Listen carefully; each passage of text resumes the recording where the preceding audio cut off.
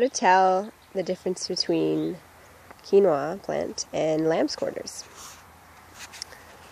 So in this row, we have two plants side by side.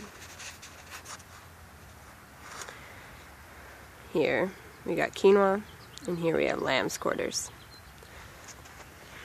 At this stage, it becomes a lot easier to tell which one's which. So lambsquarters here, for one, is a lot more branching. It's got all these different main stems that look like they're going out in every direction.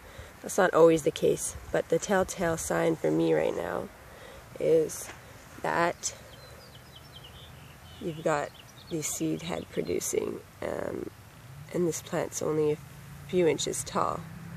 And there's some seeds there. It's ready to flower and go to seed already, and it's just June. So the quinoa plant is right here. It's got one long main stem. I mean, this might depend on the variety you have, but here you can see there's just a bunch more leaves curled up there. The shape of the leaf will kind of depend on the variety you have, but right at this time they kind of look the same. So I go by, if the lambsquarter is seeding already in June, then you're pretty certain that's not going to be quinoa, because that's going to be getting a lot taller before it seeds.